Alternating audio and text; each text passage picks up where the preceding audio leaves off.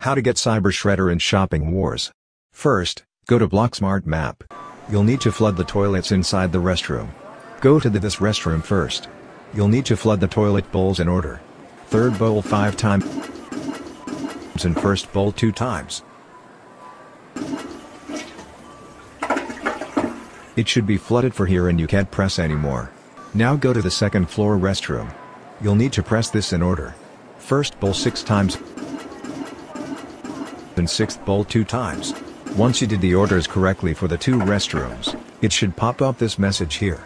It means you've flooded the Blocksmart. Now go to Candy Kingdom to flood the candies. There is some changes that made it easy to flood the candies. Flood the candy dispenser from left to right.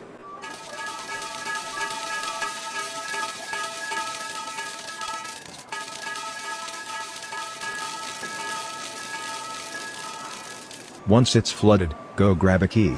Use this key for this door. You should get Bob's key sword. Wait till the round ends. Oh my god! Lastly, go back to Blocksmart. Go ahead to Bob's office located at the second floor. Once the game allows you to equip the sword, hit it using Bob's key sword.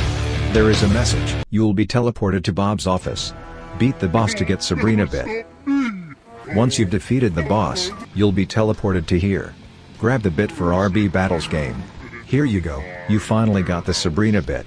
Don't forget to give the bit to Mr. Boringsworth to get a Cyber Shredder.